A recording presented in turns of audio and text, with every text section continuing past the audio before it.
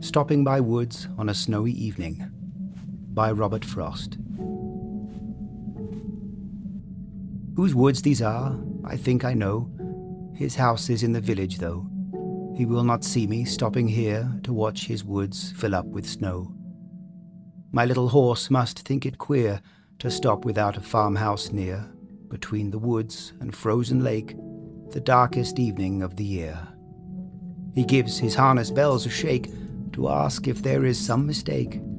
The only other sounds the sweep of easy wind and downy flake.